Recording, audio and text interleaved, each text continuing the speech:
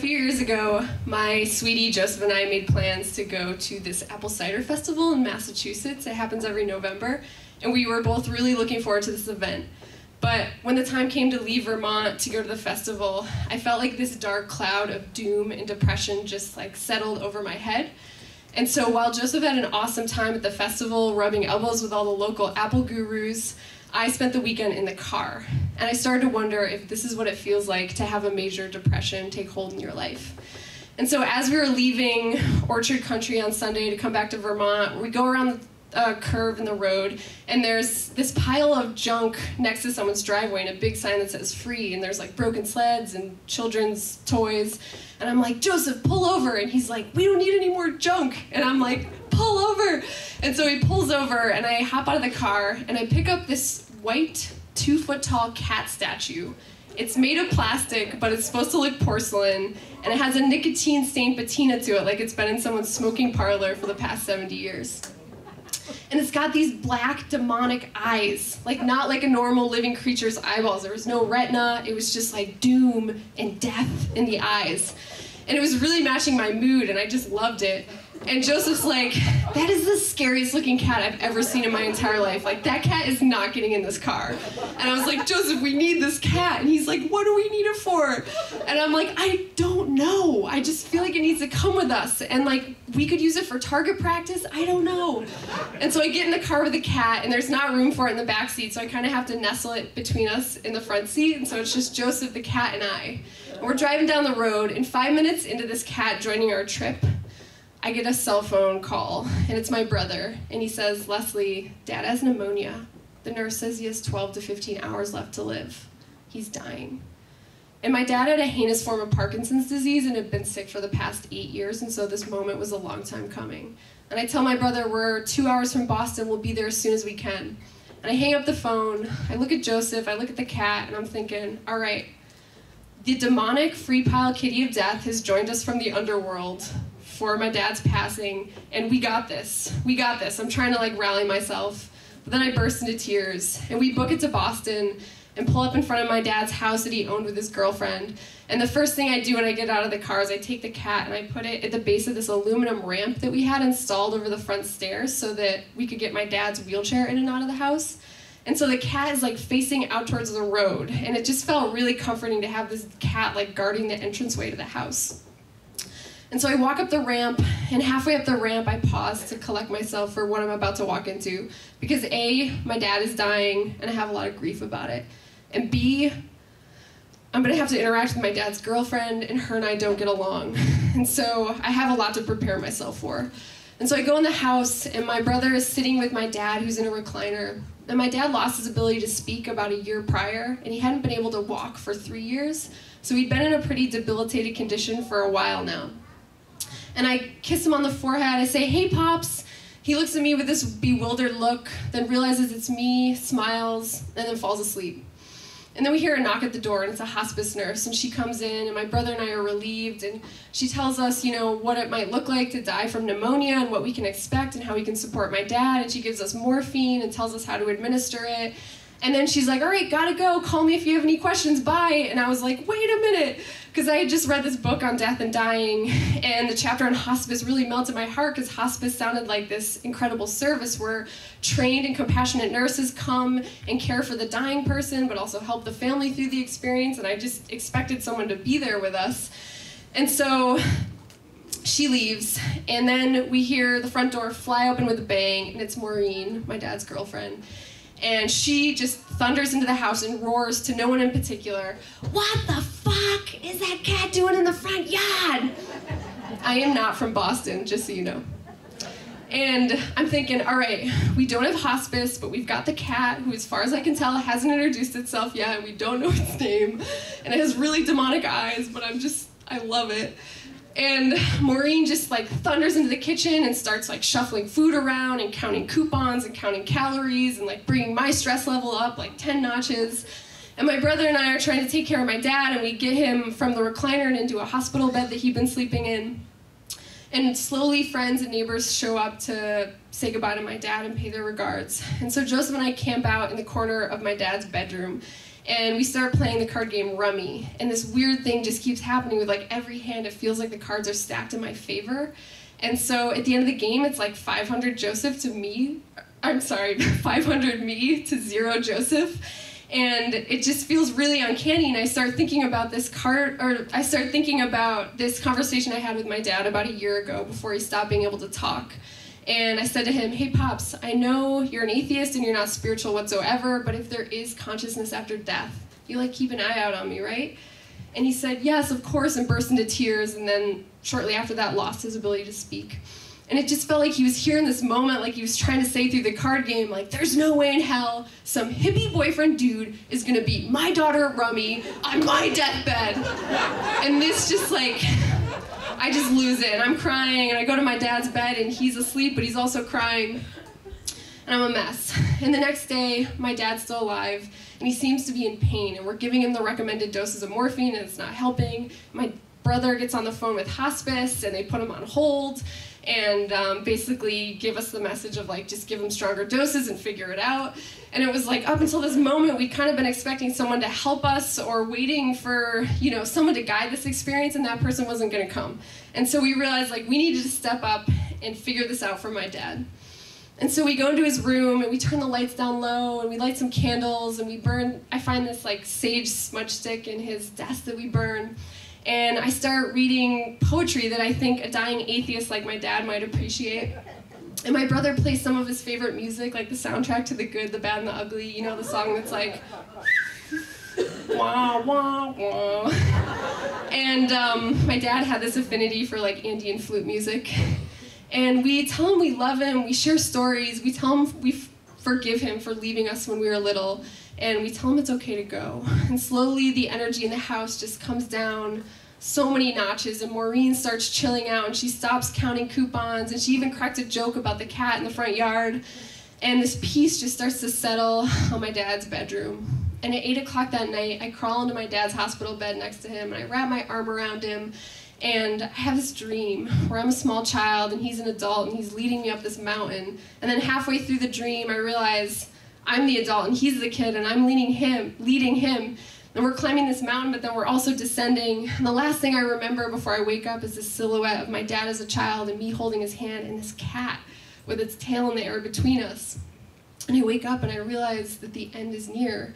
And at 6 a.m. the next morning, my dad's skin starts to turn gray, and we're there with him, and we're holding his hand and telling him that we love him, and Maureen's there and it's fine. And then finally, he takes his last breath. And it's really peaceful and calm. And I just wish there was some way to press pause on this moment and to spend a little bit more time with my dad and let it sink in that he's dead and he's not suffering anymore. But I know in my heart this moment can't last, and we have to make a phone call, and we have to call the brain guy, because my dad decided he wanted to donate his brain to research. And he had this rare brain disease that they couldn't figure out if it was Parkinson's or Alzheimer's or maybe both. And because neurological brain diseases are more devastation than a life should be asked to bear, he really wanted to support finding a cause and a cure. And so my brother calls hospice, and the doctors were really adamant that, you know, as soon as he dies, there's a short window where they can come and harvest the brain, and we got to get him out of there quick. And so the thought of my dad's like brain in a refrigerator later is a little hard to swallow. So my brother gets on the phone with them, and they send the brain guy over in a hearse, and I watch as they wheel my dad down the aluminum ramp and past the cat and into the hearse. And the cat's there, and I just feel the cat like presiding over all of this, helping me do that cat thing of embracing the rhythm of life and death, and helping me hunt around in my psyche's inner landscapes for the deeper parts of myself, and helping me bring them forward unapologetically into the waking day. And I just started thinking about how most people I talk to want a short and painless and easy death. They don't want to burden their family members. They don't want anyone to wipe their butt. But my dad's death wasn't like that. My dad's death was long and torturous, and involved many years of butt wiping and bed sores, legal disagreements with Maureen, and long hospital visits. It really was an apprenticeship in death and dying. And here we were coming out the other end of it. Death no longer seemed demonic or scary. My dad's death felt like a warm friend, an end to the suffering. And for the first time in my life, I could see how maybe death could be a friend to me someday too. And so my brother and I, we pour our heart into this epic obituary for my dad. We get it in the Boston Globe. We hold an end-of-life ceremony, and we celebrate my dad in the way he wanted to be celebrated, which included a tub of cupcakes from Costco. And then it's time to come back to Vermont. We're loading up my car to come back, and everything's all ready to go. And I pick up the cat, and Joseph's like, Leslie, you can't bring the cat back with us. Like, the cat's got to stay here. And I'm just thinking, like, I'm really attached to this cat at this point, and I have these visions of maybe, like, sticking it out in the woods behind our house, and I could go visit it when I miss my dad. And so I stick it in the car, and we start driving back to Vermont, and a few miles later, I'm thinking, you know, someone else might need this cat, and it doesn't feel right to take it. And so I pull the car over, and I leave the cat exactly how I found it, on the side of the road. Thank you. Josie Levitt.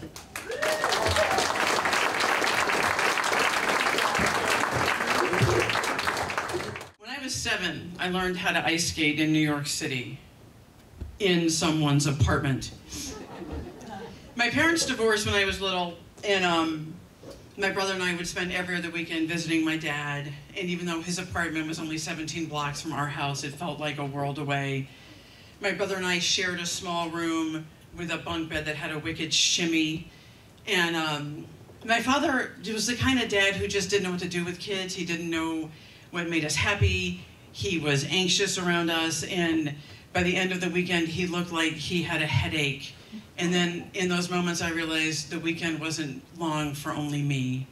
And my father would start every weekend, because he had no idea what to do with us. He'd say, hey kiddos, what do you guys want to do today? Museum of Natural History.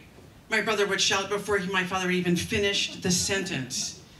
So Museum of Natural History just always won, and I had a childhood stutter that rendered me effectively mute during these morning conversations. So for years and years, all we would do was go to the Museum of Natural History. And I hated it. I didn't like dinosaurs. They scared me. You know, you walk in the Great Hall of the Museum of Natural History, and it's giant life-size dinosaurs, and they look kind of cool, but they made me feel even smaller in a big world. And I would always try and touch the bones, and my brother would angrily yank my hand away. Don't! You're going to ruin it for me. And because he was afraid we were going to get kicked out. And my brother was a tough kid. He had a very low frustration point and a hot temper, and it was, you could always tell, because his eyes would get a certain set to them, and you could see him thinking fists or epic tantrum, and you never knew which way he was going to go. And I think, honestly, one of the reasons we went to the museum wasn't because Harris said it first, it's because my father was afraid of him, and afraid of the tantrums that he knew he couldn't control. And we go to the museum, and every once in a while I catch my brother, you know, they had those dioramas of like the naked cavemen. And that always kind of freaked me out, because they're just like these naked guys with pelts of fur, and like you can see a little tiny tip of penis, and I just thought, really, is that? And the women with their hangy-downy breasts just depressed me. And I thought, am I gonna turn into like hairy hangy-downy low? And I just didn't like it, and my brother loved it. He identified with them, and I could see him looking in the glass, like trying on the caveman poses. Like somehow he was looking for Neanderthal masculinity that was missing in our house, clearly. And it just, you know, it just never worked for me. And there was one day that we went there, and my brother was told that the hall he wanted to go to was closed for renovation, and he punched a hole in a wall and stalked off. And I was like, yes, we're going someplace else today. And the next weekend, not coincidentally, my father said, hey, guess what we're doing today, kiddos? And I was like, what? He said, we're going ice skating. Ice skating? Never been ice skating before. I'd heard about it, I'd seen it, but we'd never done it. And my father sucked at a lot of things, but my God, he found the best ice skating place in New York City. It was on West 58th Street. It was called Le Petit Ice Skating Studio. It was in someone's apartment. They had this giant pre-war apartment, and they converted the front entryway and the dining room into an ice skating rink that was probably about this big, actually. It was 20 by 32 feet. And I found my words on the ice, and it was amazing because I could ice skate, and my brother couldn't. And he was 15 months older than me, and he always was better at me than physical things, but he couldn't ice skate. Ice skating scared him. And his version of ice skating was just falling a lot, hot tears, and saying, "Stop looking at me!" And I'm like, "I'm going too fast to look at you," you know? And because it was a rectangle, you had to turn in a really weird way because you couldn't turn, really. And I wasn't good enough yet, so you'd kind of smack the wall and go the other way, and in 3 glides, you smack the other wall, because this doesn't take long, and every time I'm smacking mine, my brother is still crying, and I'm like, oh, get over it. But I loved it, and we called it Le Petit. And the cool thing about Le Petit was, first of all, it had no front wall, so it was like this. It was like skating on an infinity pool. And when you're 7, you feel like that's really far down. It's not, but it felt like it was 20 feet. I felt like I was gonna die, so there was an element of scare there and excitement. And the back wall was all glass and open out onto their living room. So I'm like skating, taking a lesson, and there are people behind me having mimosas because they're having brunch.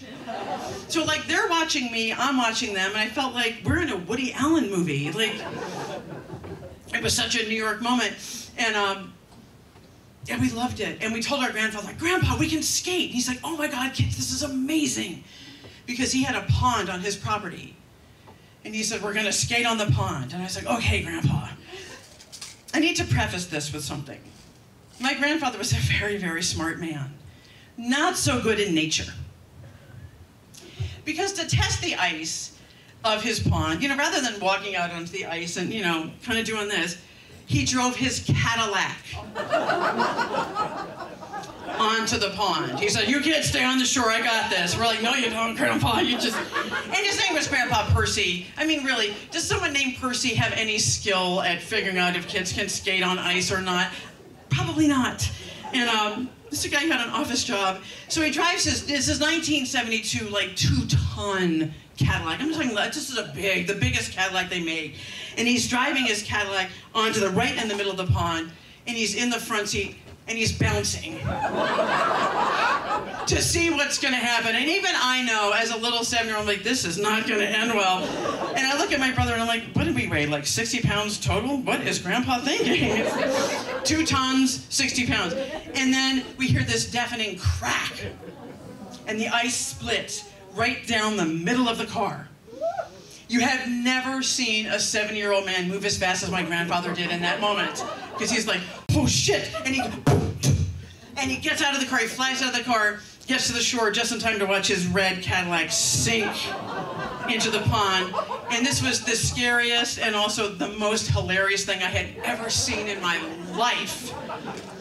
And then the following year, he did the exact same thing, but with a red Cadillac. And that year, I just thought it was the funniest thing I'd ever seen. Because it was. I mean, and then the following year, like, there's no learning curve for anything in my family.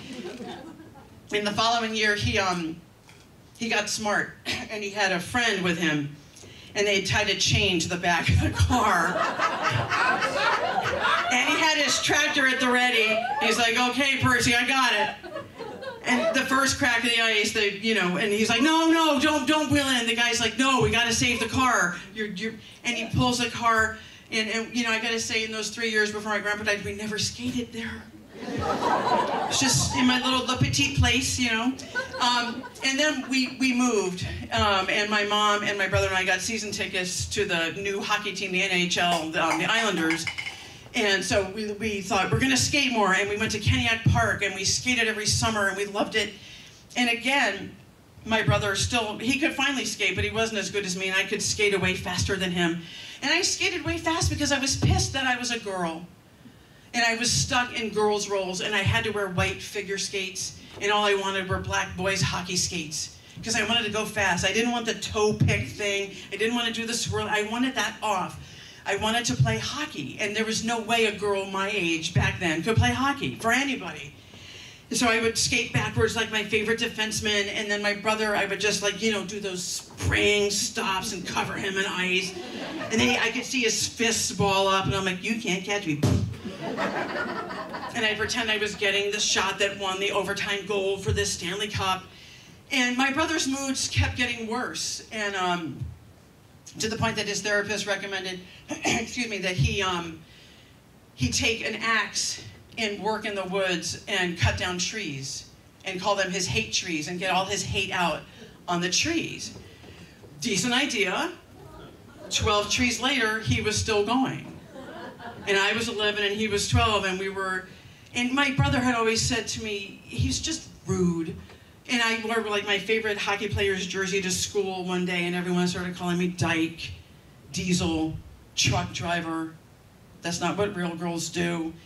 And I just wanted to play sports, you know? And so my brother was in this foul mood. He had sequestered himself in his room much of the summer, eating salami and reading Hustler, which frankly would make anybody cranky, honestly, if that's all you did. And we went to get new skates because it was time. And Harris was he just had that set in his eyes. And I thought, this is not gonna go well.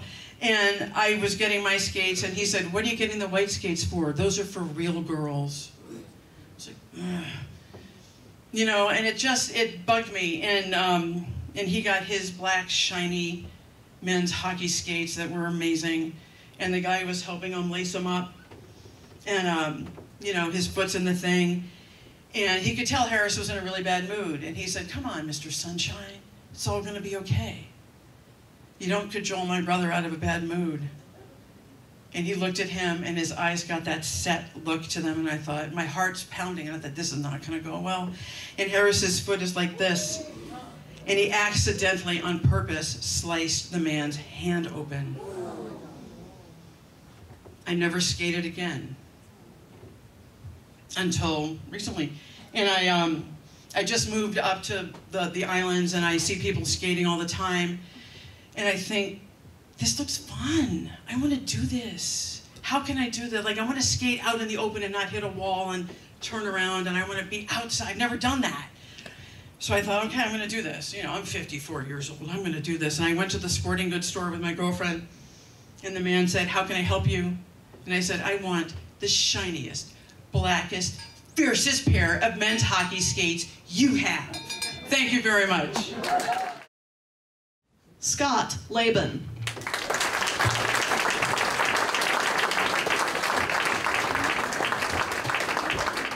So I'm generally partial to stories about Vermont life, but tonight I thought it'd be fun to do something from an entirely different era and an entirely different place. The era is 1972, and the place is Southeast Asia, mostly Indonesia.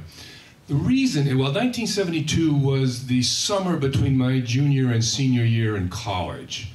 And back then, and maybe still today, I don't know, what you wanted to do that summer was travel and sow wild oats and that sort of thing, because you knew you had just 1 year left before you embarked on a long, dull life of work and family responsibilities. I mean, this was your last chance to sow wild oats. Maybe it would get put off by law school or med school, only marginally better. Or worse yet, you could get drafted. And I need to talk about the draft for just a minute, because some folks either don't remember or never knew how it worked. Originally, there were local draft boards that determined who went and who didn't. It was theoretically universal, but not so much. There were all kinds of ways to get out of it. There was the student deferment, my favorite.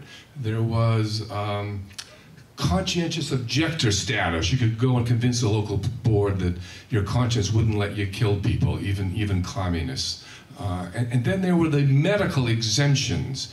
You need to find a doctor that could say you had a heart murmur, or flat feet, or bone spurs, which our current president was afflicted with. Or most damning of all, you could exhibit homosexual tendencies. That was an immediate. Shows you how things have changed, right? Today, the LGBTQ community is fighting hard for equal access to the military, and in my day, straight guys were making passes at medical examiners to try to get the opposite result. The consequence of all these exemptions was that the military was more and more made up of either kids from poor families or children of color or a few ultra-patriotic good old boys from the South. And it was nuts. The social justice types decided this wasn't fair, that middle-class white Yankee boys were not given an opportunity to fight for their country. Now, I gotta say, as an abstract principle, I am all for social justice. However, when they changed it to a lottery, I'd be lying if I didn't say that some of the white middle-class Yankee boys were feeling a certain amount of consternation about this. And the way the lottery worked was they put your number on a ping pong ball, your birth date, and put it in this big bin, you know, like it would go around and one would get sucked up and they would read the birth date. They did this on TV, mind you, right? I mean, this was like megabucks in reverse. You didn't want your number to get called. And there were draft lottery parties in dorms where you drank a lot of beer, and some of the older people are nodding their heads, right? And they would tell you the range that they thought they were going to need for the next year. And in my year, it was 125 to 130. I was 135. Struck me as being a little close. So I was determined to leave no oat unsown this summer. Most folks went to Europe during this year. There was even a book called Europe on $15 a day that was in everybody's backpack, you know. I chose to go to Asia instead, partly because I studied Chinese in college. I thought it might be a place to use it because you couldn't go to China back then. And I figured if you could do Europe on $15 a day, you ought to be able to do Asia on 10, right? So that's what I decided to do. And I got a grant from the MacArthur Foundation. You may know that name from the Genius Awards for $1 million, right? I'm not a genius and I didn't get $1 million. In fact, I think they gave me $500 to research political socialization in Hong Kong schools, a topic that nobody cared a whit about, including me. But you know the old saying, you don't look a grant horse in the mouth. So I took the money, and I didn't plan to spend a whole lot of time in a library anyhow. Now, back then, there were no like discount flights. If you wanted a cheap flight somewhere, you had to get a charter. And to do that, you need to join an organization. And I joined the Chinese American Recreation Club. I think it cost me 20 bucks or something.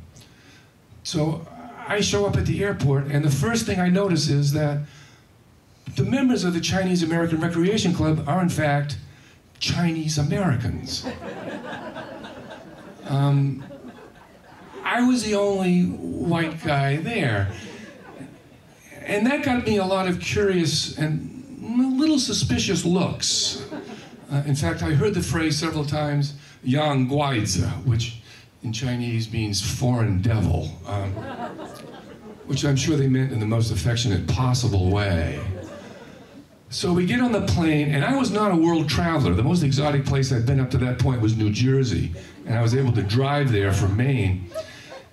And we got in this thing called a stretch DC-8, which I had assumed was like a stretch limousine, right? They made the plane longer.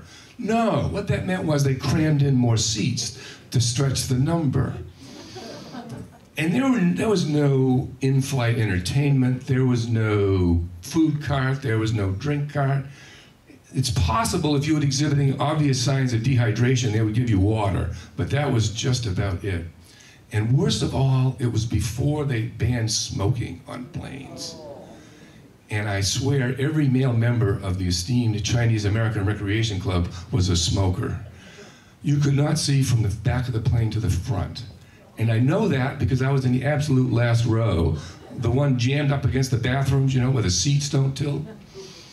It was a 24-hour trip from Zurich to Dubai to Sri Lanka to Taipei. Eventually I land in Hong Kong to do my research. Well, I was there about 2 days, and I got cast in a movie as an extra, as an Italian policeman in a Bruce Lee movie called Return of the Dragon. Chuck Norris is in it. Anybody know the movie? You do? Well, I was the guy the size of an ant in the final scene that made the arrest. So that was fun. And then I did things like, I visited the casinos in Macau, and I went to the raffles and had high tea at the hotel in Singapore. I took the night train to Bangkok, Thailand, and slept in one of those upper bunks. I had all kinds of adventures. In Bangkok, which was a wild and woolly town, I was nearly kidnapped by a band of felonious transvestites. I fought that off. I went up to Chiang Mai, and I accidentally booked rooms in what turned out to be a house of ill repute, called the White House, by the way. This was not for political irony, it just was a White House. But I ended up in Jakarta, which is really the heart of the story. When I traveled back then, I stayed in very cheap places because I had no money, like guest houses and hostels and so forth. But like once a week, I felt like Western food. So what I would do is I would put on my one good set of clothes. The shirt that I had, I bought in Hong Kong, and it was a light lavender, shiny rayon Nehru shirt. Some of you may not know Nehru shirts, but they were named after the Prime Minister of India, and they wore these jackets with a high collar and kind of embroidery around it and so forth. And I don't know exactly why they were popular. I think maybe the Beatles wore them on an album cover during the Maharishni Yogi. In any event, that's what I had. So I go to the Intercontinental Hotel in Jakarta, and I always would go for the breakfast buffet because I figured you got the most food for the money. And if by chance they mistook you for a guest, you didn't pay anything, you know? So I'm there, I'm eating my breakfast, and I see these other Westerners off to the side, and people are making a big fuss over them. And I say, who are they? And they say, well, those are the Bee Gees. They're in town for a concert on their tour. And I was more of a Rolling Stones fan myself, not a Bee, but that was kind of cool. But I finished my breakfast, I walk out the door, and I met with this crowd of cheering people. They're cheering, they're clapping, they're jumping up and down, they're flashing photos. Clearly they think I'm a Bee Gee. Seems ridiculous now, but you gotta imagine me 45 years younger, 45 pounds lighter, a full head of hair over the ears, a light dark beard, and that ridiculous shirt, right? I could have just stepped off the cover of Sgt. Pepper's Lonely Hearts Club Band. So they're I don't know if you ever had the experience of having a crowd of people cheer at you, but it's quite a rush, right? I mean, all I can compare it to is telling an Extempo story. So I don't want to disappoint, right? I wave, I smile, I flash fives as I go down the whole thing. And people are handing out, have albums with Sharpies that they want me to autograph. So I accommodate, I autograph them. And I now like to think that somewhere there's a little old Indonesian lady whose most prized possession is a framed Bee Gees album hanging on her wall, autographed by me. Lori Cohen.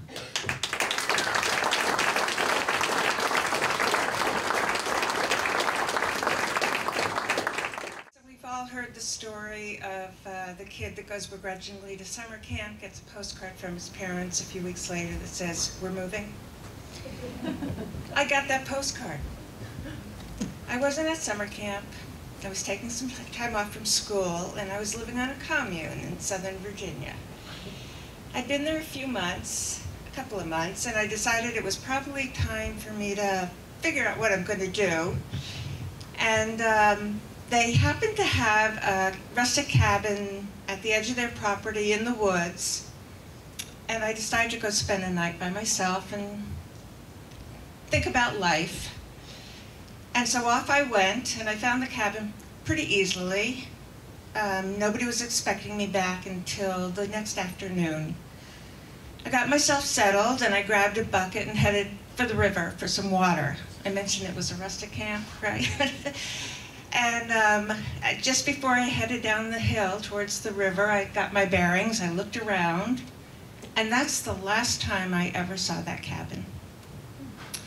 I couldn't find it. Every time I headed back for the cabin, I found the damn river again. I later learned that it was a peninsula of land, but I looked for a few hours and it got dark out. And when you're in the woods and it's dark, it's kind of good to just settle down. There's not very far you can go. So I found a tree to make a friend with and sat down with my back against the tree just in time for the skies to open up. And it was one of those really heavy summer pounding rains all night. The good thing was I couldn't hear any critters in the woods, so I couldn't get scared, you know, it was fine. And the rain stopped a little bit before sunrise. The sun came out, I kind of tried to wring my clothes out as best I could and went off to look for the cabin. For not long, I gave up and just followed the river out to the road, and which happened to be the road that the farm was on that I was staying at, and got back to the farm, dried myself off. Nobody knew I'd been wandering through the woods all night. Later that day, I noticed that I had a small cut on my foot and these little red, hard bumps. Never seen anything quite like it, and one of the folks at the farm noticed it, and we dug out the medical journals and started looking through the books trying to figure out what this was. I think mostly they were concerned that I picked up something infectious.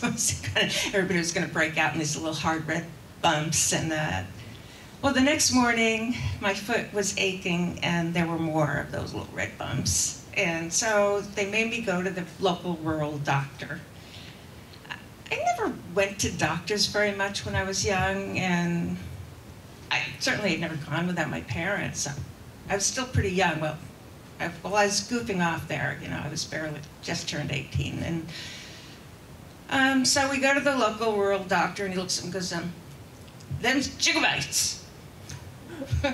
Alrighty, what's that? Gigabite. And some little critter or something you pick up in sand or in the woods, and don't worry about a thing, just put some calamine on it if they're itchy, but you're just gonna be fine. Well, I didn't have a whole lot of confidence in this diagnosis of gigabytes. But, all right, so be it. At least they weren't contagious, so I could go back to the farm. And the mail had come, and there was a postcard for me from my mother. I could see it clear as day right now. It said, "Moving to Pittsburgh, someplace north of Rutland. Let you know when we get there." This was before cell phones. This was in the 70s. This is the third 70s story. And we had a 4-party line at the farm and did not use it for long distance calls. So it wasn't like I could just call my folks and say, so like someplace north of Rutland, that's a really big area, you know?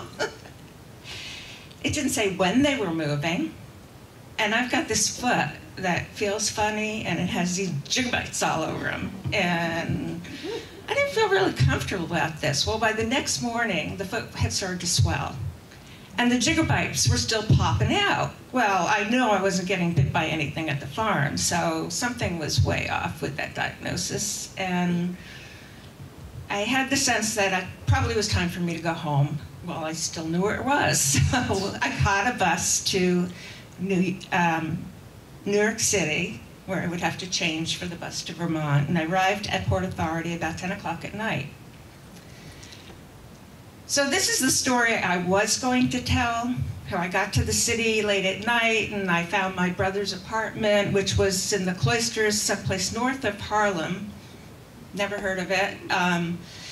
And the trials and tribulations of spending about 15 hours with my big brother in New York City, where he dragged me hither and yon. But then I got another email from Lovejoy. And it said, give me a short bio, but don't describe yourself as a storyteller. I can't have everybody describing themselves as storytellers. Well, that gave me pause. I'm not a storyteller. I've never claimed to be a storyteller. But what am I? I think I'm the keeper of stories. My first story, the only other one I ever told, was about my big brother and his adventures. And I'm the keeper of our family stories, and there are so many. And, you know, there's this big deal right now to check your DNA, find out where you come from, look for your heritage. Well, your heritage isn't where your ancestors started from. It's the stories that have trickled down through your families. It's the story of my great-grandmother who, to supplement the family income, ran card games on the kitchen table behind the tailor shop at night, and where they lived, next to Molly McGee's bar. It's the story of my grandfather's parking lot in Coney Island, across from the entrance to Steeplechase.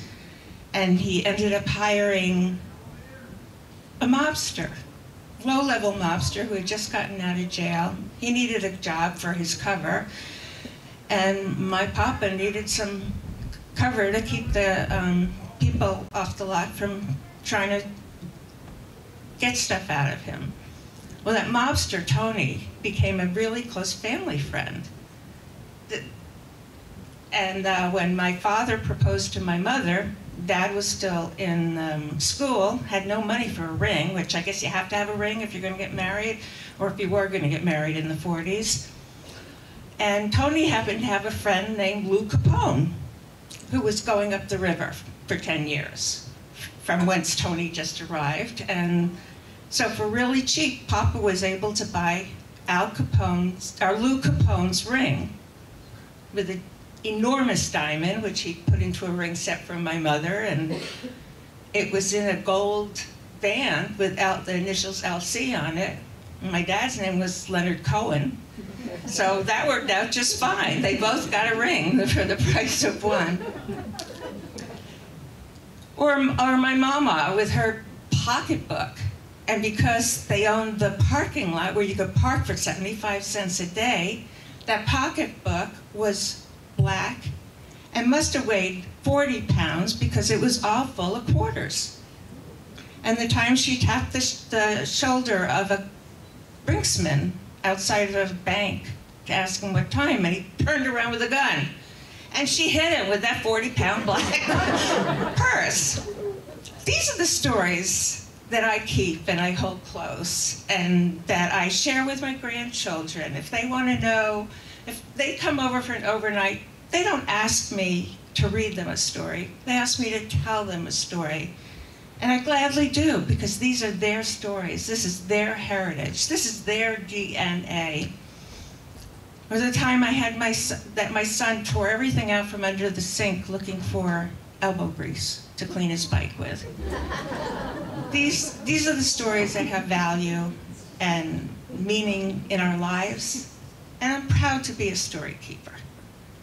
And I bet there are many story keepers here, because all our families have amazing histories, and we're so blessed to hold those stories and to share them and keep them alive. So are you a story keeper too?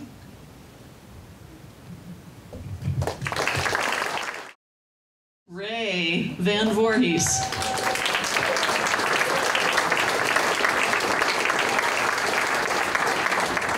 Are you all familiar with David Byrne? You know who he is? Yeah? David Byrne is a songwriter from Talking Heads. And one of his songs, called Once in a Lifetime, has a set of, well, the lyrics go like this. The beginning of the lyrics are, of course I'm going to forget it now, right? You may find yourself, I'm sorry. You may find yourself in shotgun shack. You may find yourself living somewhere else in the world. You may find yourself behind a wheel in a large automobile, you may find yourself, I'm sorry, I'm pretty nervous. You might find yourself in a big house with a woman that you love. I'm sorry. I didn't know this, but I'm losing it a little bit. Sorry. Or you may ask yourself, well, why am I here? You know, and no, that's not this. What is it? How did I get here? Again, sorry. I'm starting off badly. I apologize. Well, anyway, you know, about 3 months ago, or 3 years ago, I mean, I had a patient once ask me, how did you become a chiropractor? Not why did you become a chiropractor, but how you became a chiropractor. And I've never really been asked that question. I've been asked why many times.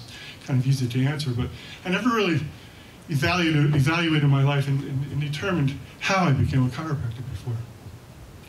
And you know, at that point, I always thought free will was the biggest part of my life. I would have to, you know, I decided which direction I wanted to go. I determined, you know, whether I became a chiropractor, how I did in school, all those things. And then, in this one moment when I was thinking about my life, I began to realize that there's these many moments that actually had a force, a driving force, a direction that may have, and probably did, alter the path that I was on at that point in time. In fact, there are many of those moments, much like vectors, you know, where they lined up from one end to the other. And I began to realize that there was actually a straight line between the time when I was 16 years old to the time now that I'm a chiropractor. I never really looked at serendipity as being a part of my life at that point in time, but apparently it is. And so the story really starts when I was 16 years old, this hormonally driven 16-year-old that finally found a girlfriend at 16 that would actually talk to me. And I was one of those guys that, you know, I really didn't know how to talk to girls, would never ask them to dance, so therefore I never danced. But here I am, and I find a woman, a young gal that actually liked me. I met her at my brother's wedding, and we were both in the wedding, and you know, things took off. That was in my junior year, and we had a 4-year relationship at that point in time. Well, in my senior year, beginning of my senior year, I skipped school, the first week of school, it's in September, with my buddy Mike. And we were driving to see my girlfriend, Kathy, who lives actually in Rhode Island on Jones Beach State Park. So we had a long distance relationship. I lived in Wappingers Falls, that's about a 2.5-hour drive. So we skipped school, and we're gonna meet Kathy, who's also skipped with the friends of hers, with the friends to go to Jones Beach for the day. And we did. Had a wonderful day, it was a glorious day. And as all glorious moments are, they have to end at some point in time. So around 2 o'clock, we have to go home. Now, I have to go home because we have to be home for dinner, and with my parents, obviously. And I had to keep this illusion that somehow I went to school, which obviously I didn't. So we're gonna leave somewhere around 2 o'clock in the afternoon, and most people here from Long Island or New York, they know the traffic on the Long Island Expressway and around New York City can be an absolute nightmare. So we take off somewhere around 2:30, 3 o'clock, and we're doing okay, because most of the traffic at that point is leaving New York City, coming out to Long Island. So on the way to New York, it wasn't that bad. We got to the other side of New York, we get about a half hour outside of New York City, in a town called Valhalla, New York, and the traffic is a nightmare. There's so much traffic, everybody's flying at high rates. It's really not stop and go, it's just really real fast and really crowded streets. Or crowded roads. Anyway, my buddy looks at me, Mike, and he says, this is really dangerous. We need to wear seatbelts. I looked at him and said, seatbelts? I mean, this is 1969. Who the hell wears seatbelts? And I didn't even know if they were in the car.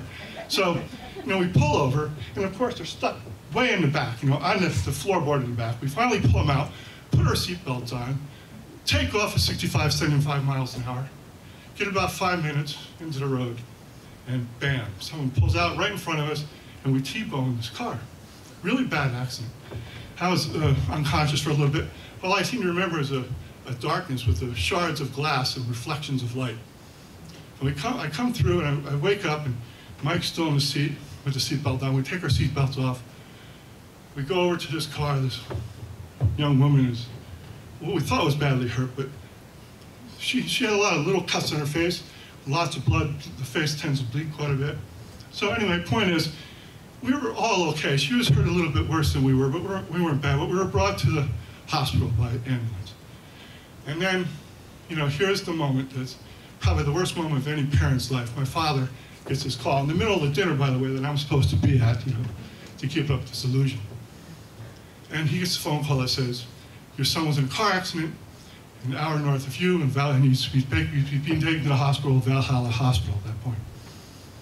So he comes and picks us up, and I'm not really that bad. We were released that night, and the young lady was released the next day. But, we have a few scratches. But my biggest nightmare is not what's wrong with me, but the fact that I'm going to have to drive home for the next hour with my father at this moment. It's going to be the longest hour of my entire life at that point. But it turns out that wasn't the case. Like most of our parents, I'm sure, he was very understanding, very loving, and he just cared that I wasn't really hurt badly. So, still in high school, senior year, time goes by. And during that time period, I developed the worst neck pain you could possibly have. I mean, it's that kind of pain where it just lives here on the top of your shoulder, pain down to my fingertips. It was all the time. It never stopped. It lasted for the better part of 10 years. So you learn to live with something like that, right? So I go through all of high school, play basketball, still have the pain. Graduate, most of my life at that point is about working, traveling, and going to college. All through that time period, lots of pain the entire time. I went to the University of Dayton, graduated with a degree in physical education and a degree in biology. And left school, went back home, and my goal at that point was to become a doctor. I wanted to become an orthopedic or a physical therapist, something that got me taking care of patients. In the meantime, I got a job in Kingston, New York as a manager at a fitness center. And it's a great job because I'm dealing with people. It's the first time I'm able to deal with people constantly, and my job was to make sure that people were keeping to their workout program. So I'm there for about a year, and in walks this beautiful woman. I mean, she is just, at that point, just I think is incredible. And her name is Ruth, and she's a chiropractor in Woodstock, New York. Anyway. Where's that flag? So anyway,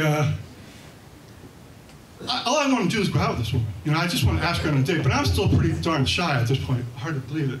28 years old, I'm still shy, but I am, and I really don't know how to go about it. 2 months go by, and she's walking out of the locker room, and I still haven't asked her out. She walks right up to me, looks me in the eye, and says, "Would you like to come to my office and learn about chiropractic? I'm doing a chiropractic talk." So I'm thinking, yes, of course. I'm gonna get a date. I'm going on a date with this beautiful woman. Well, of course, that's, and I'm thinking, yes, she's into me. Of course she's into me. Of course she's not, because what she wants is me to learn about chiropractic so I can refer patients to her. But, from the gym that I'm working at. But at that time, the hormones are flying. All I'm thinking is, yes, she wants to go on a date with me. So Wednesday comes. I go to this meeting, and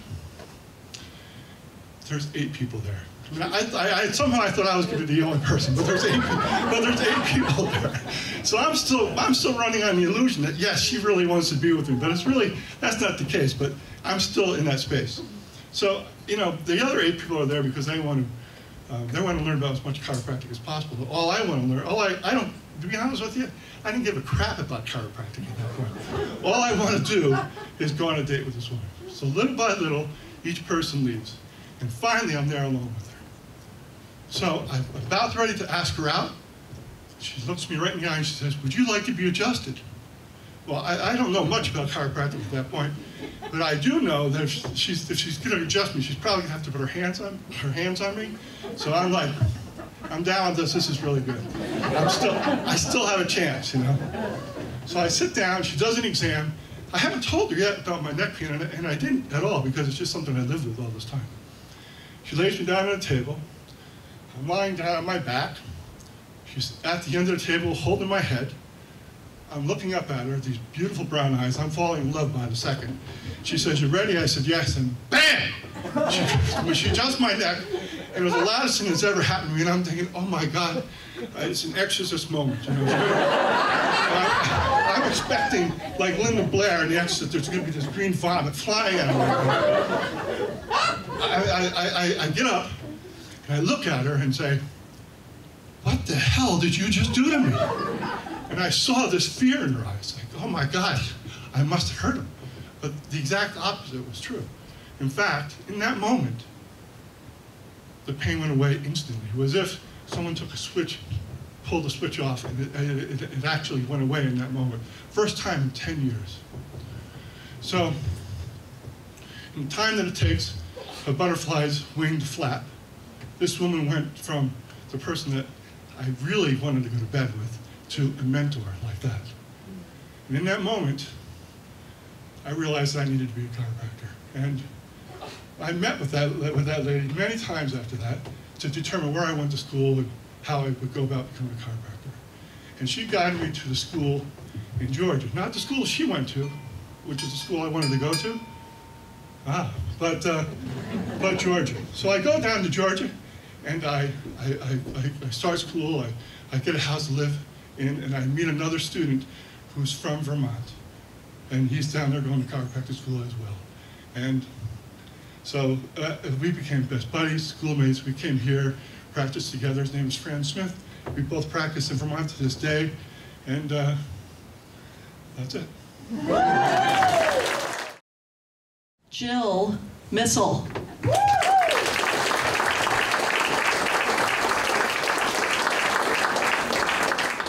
So, the best summer of my life coincided with the best job of my life in 2012 in my home state of Alaska. Now, I'm a consultant for a living, which means my jobs aren't really normal jobs. They could last anything from a couple hours to a couple days to a year or more, and they can encompass all sorts of tasks. Even though my specialty is emergency management and disaster planning, being a consultant is basically telling the world that you'll do anything for money. So I get a lot of, when someone calls me to offer me a job or a contract, it's, I never really know what I'm gonna get.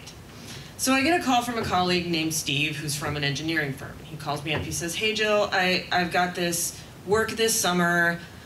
I don't know if you're really gonna wanna do it. And I said, all right.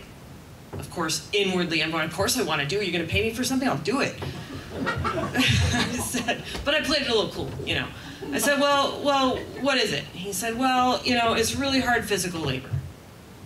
Okay, I like working out. That might be fun.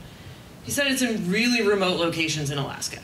And I'm like, well, I really like to travel in Alaska, so that sounds all right. He says, well, the only way to get to these sites is through things like four-wheelers. Now I'm really interested, right? But I can't be too excited because I want to get paid a lot. So I say, oh, okay, boy, that does sound difficult. And he says, there are some sites we can't get to by four-wheeler. So you have to take a helicopter. So, as the daughter of a helicopter pilot, I have a lot of respect for the machine. And I really know the dangers involved, gotten a lot of lectures about it. So it's really easy to kind of say, helicopters are fun, woo. But the fact of the matter is that helicopters are really, really fun. So I said, I'm okay with those travel modes. What's the work? He said, well, there's going to be a land swap between the federal government and the state government, but the state government won't take the land unless the federal government gets rid of all these illegal cabins that were built on it. So you have to go remove these cabins.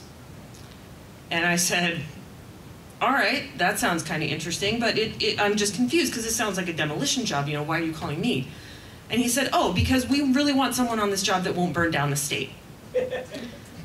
And I said, burn down the state? He said, yeah, we have to burn these cabins. And I said, Steve, are you calling me to ask me if I will fly around in a helicopter all summer and burn down buildings? How much do I have to pay you to do this? So with that, the best summer of my life started. So we were a ragtag group. There was me, the firebug. There was Andre and Chad, the two giants. They are clearly for the muscle, even though they were engineers. Crazy. And we had kind of a string of environmental scientists, and they were all like kind of young, slight women there for some reason. I still don't know what it was, but as Andre was fond of saying, you know, hey, they pull their weight, all 90 pounds of it. So we flew out to all sorts of locations. We took the four-wheelers out. We had a blast. So before you start feeling too sorry for like the people who built these illegal cabins, these are just people that went out onto the land in Alaska. There's a lot of land, and said, hey, it's really nice out here. Let's build the cabin. But they didn't own the land. So, you know, these cabins kind of dotted the landscape, and it was everything from like a falling down old trapper cabin full of porcupine shit, which by the way is extremely flammable, as I discovered, to like fully formed houses, like 2 stories, really, really nice. And the year before, they had gone and posted all of these cabins, even the porcupine shit one, you know, with a notice, hey, this is what's going on. If you want to keep your cabin, call us up and, you know, make your case for keeping it. So really, it's not our fault that no one did. And I still can't believe that no one did. But we were supposed to remove all the non-burnables from all these cabins and then burn them down. And we had to hoist all the non-burnables out or drag them out with the four-wheelers. So I really took it pretty seriously, even though this job was awesome. Because trees in Alaska are extremely flammable, and burning down the state was actually a real possibility. So I had to monitor these fire conditions very carefully. We never had conditions where we could just light something on fire because of winds or proximity to other vegetation.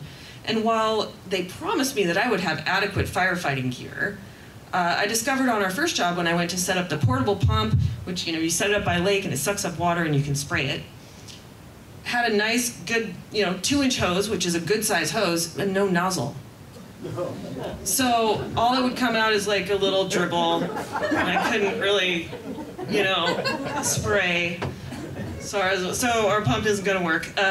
They gave me a shovel so I could dig a fire break. Well, the shovel's about this big, like that long, so that's not really gonna work. So we were resigned to kind of taking apart these cabins piece by piece and taking out the non-burnables, and then I would burn the rest, build like a big bonfire, and we just kind of keep it under control. So that's how we did it. So at some point, Chad, who was really the foreman of this operation, even though I was the safety person, in the fire world, the safety person always gets the last say, but in the rest of the world, nobody cares what the safety person has to say. So Chad became impatient with this idea that we had to take these cabins apart. And he's like, why can't we just burn them? And I'm like, well, Chad, you know, this whole state can go up in flames. But I could tell he was getting impatient. So one day he decided to drop me and the environmental scientists off to burn some Quonset hut somewhere while he and Dre went off to burn some other cabin.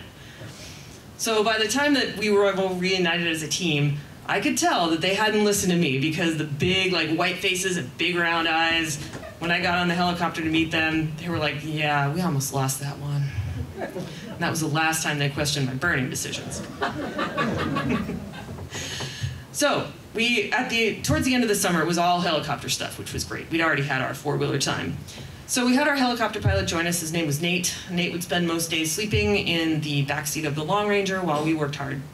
Until Nate became enamored of our environmental scientist and realized he didn't look too cool, like sleeping in the helicopter all day, while his would-be love was there, like, shoveling porcupine crap, you know. So he starts trying to find these other ways of making himself useful. So I go up to the helicopter one day, which was parked. You park it? I guess you do. You park it. About a half mile away, just because that's the only place that we could land, and get something out of the helicopter and come trudging back and get to our cabin, which was one of those really rickety ones, like really dangerous, where people are stepping on nails and getting stuff dropped on their head and, you know, all that safety stuff. Nate's up on the roof of this ramshackle falling down cabin, shoveling asbestos off. You know, and I say, Nate, you remember we don't have comms here, right? That means like radio signal. He goes, yeah, so what? I said, well, in order to get a radio signal, we have to fly the helicopter up over the ridge. He's like, yeah. I'm like, well, as the only person capable of flying the helicopter, do you think maybe you should stay on the ground until then? So he stayed with more safe pursuits until then. But we did see amazing sights. That day that we were dropped off at the Quonset hut, which was just this old broken down wreck, we flew in, and I noticed there was a whole lot of moose around, like big moose in rut, which was very scary. And as we unloaded the helicopter, I realized we'd forgotten the shotgun. So I said to Nate, I'm like, hey Nate, when you take off, can you just fly around and shoo those moose away? He's like, yeah, I can. So he flies around, the moose all scatter, but there's one moose that doesn't scatter. It stands there. And Nate flies the helicopter over to it. Go away, moose. The moose is like, mm-mm. Nate kind of charges the moose a little bit with the helicopter. The moose snorts at him, and this jets of steam come out of its nose. It was amazing. I did not know what was going to happen, but eventually the moose just kind of turned around and walked off. Like, all right. But that night at dinner, Chad looked at the schedule and he said, all right, tomorrow's the day. We said, the day? It's the day for what? It's the day we burned down Sarah Palin's cabin. And I realized I had lived my entire life for this job. Turns out the cabin she always talked about on the Denali Highway was an unpermitted illegal structure. Let's go. So we are there at first light. And it was actually quite beautiful. It's on a lake, and it was a really nice cabin, very well constructed. We started taking it apart. We took out all the non-burnables, and what we had to do is like heave them into a cargo net, and Nate would take them out and dump them, all that kind of stuff. And we took out a boat, which was quite a sight because a boat's shaped like a wing, so it's under the helicopter just flying. It's kind of nuts. So we get this cabin down, and the fire's burning nice. We actually had good burning conditions. Fire's burning. The cabin's mostly gone. We're just kind of, horsing out stuff. So I turned my attention to Sarah Palin's outhouse. And it was actually built very stoutly. There's high winds in the area, so there's cables chaining it to the ground. This thing did not want to come down.